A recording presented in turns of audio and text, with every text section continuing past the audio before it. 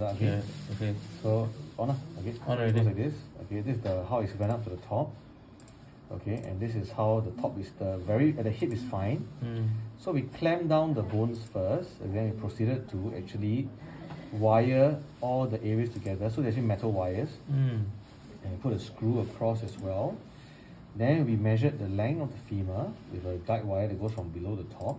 Then this is where so we chose like, okay, this is our length we wanted here. Okay, all carpentry, man. Okay, then after that over here, then we tighten everything up with the cables. So you can see, then we fire in the rod, like that. Okay, the rod went through. Okay, then after that we slowly go through at the tight part. So you know this is snug fit. We must make it snug fit. Slowly snug fit until we slowly go up until we reach a happy spot here. Then we lock the nail in. Okay, with a screw and 2 screws as well.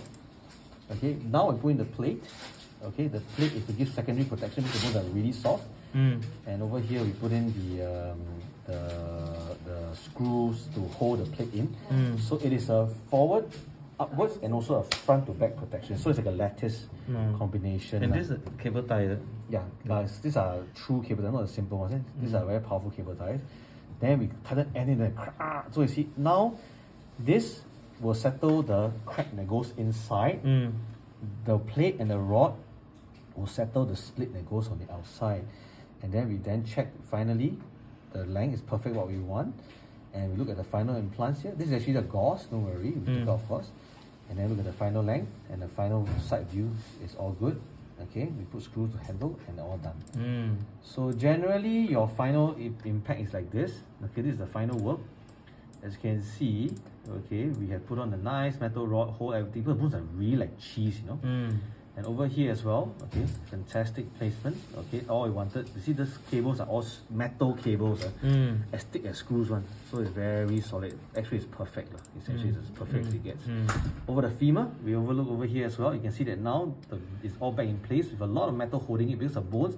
Last time, what we used to do is we just put in this rod like that, you know. But I found that the patients cannot walk very well. It's very uncomfortable. Because her bones are so soft they crack. So that's why we have the second plate to hold in place. And over here we have all this in place as well. So all done.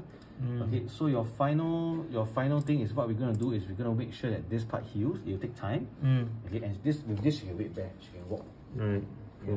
So now all